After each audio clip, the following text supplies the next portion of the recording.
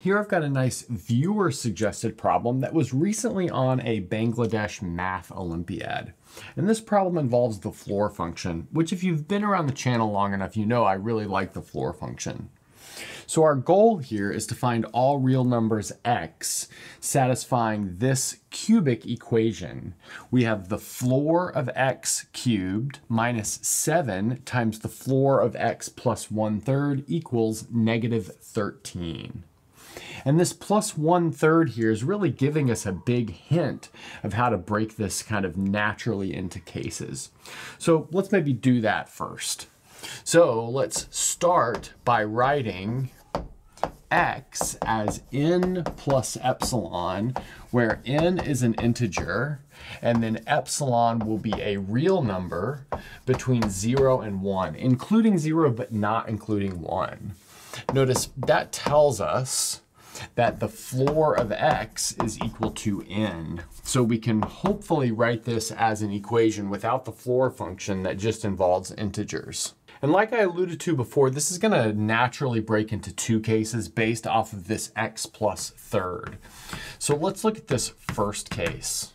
And that first case is if epsilon is on our interval 0 to 2/3, not including 2/3, but we can include 0. Now let's notice that means epsilon plus 1/3 is on the interval from 1/3 to 1, not including 1.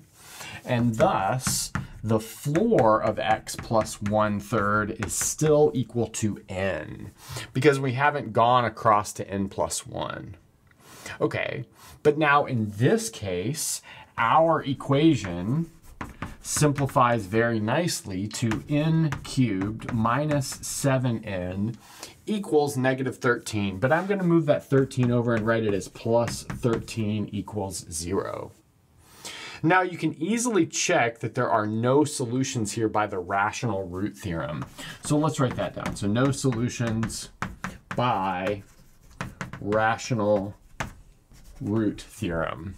So let's recall that the possible rational roots would be plus minus 1 and plus minus 13, because it's plus minus all of the divisors of 13 over all of the divisors of 1, but 13 is obviously prime.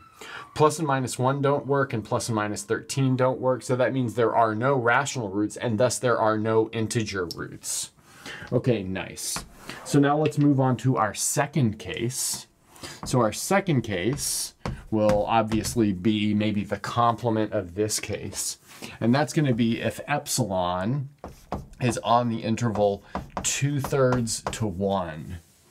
Okay, but let's notice that means that epsilon plus 1/3 will be on the interval 1 to 4/3. Okay, nice.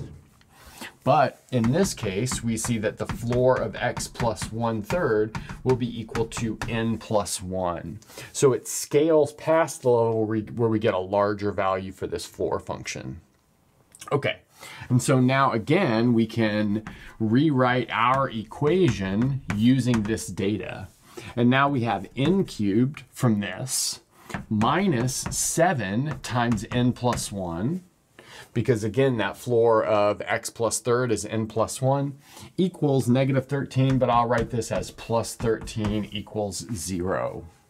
But now we can rewrite this as n cubed minus 7n, then we have minus 7 plus 13, and so in the end, that's going to give us plus 6 equals 0.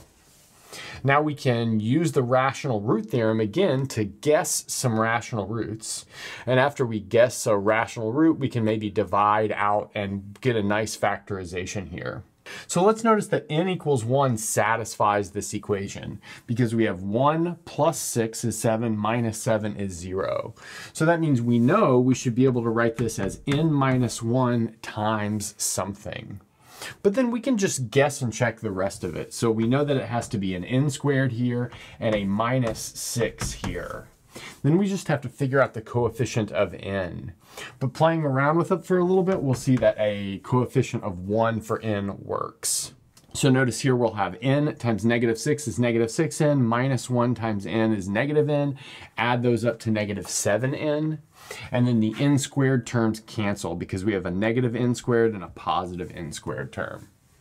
But now this guy further factors to, let's see, n plus 3 times n minus 2. So in the end, I can write this as n minus 1 times n minus 2 times n plus 3 equals 0. Okay. But that means that we have solutions n equals 1, n equals 2, and n equals -3. But now let's recall that each of those solutions correspond to an interval of solutions in the real numbers because we've got this floor function involved. In fact, if we have a solution n, given the fact that epsilon is between 2/3 and 1, that means x will be between n plus 2/3 and n plus 1, like that. So let's see what we get. We'll work from the smallest. So that first one is going to be -3 plus 2/3. So that's going to be -7/3. So we have -7/3 up to 2, not including 2. So that's from this guy. And then union, what we get from n equals 1. So that's going to be 5/3 up to 2, not including 2. And then finally, union, what we get for n equals 2. So let's see, that's going to be 8/3 up to 3. So in the end, this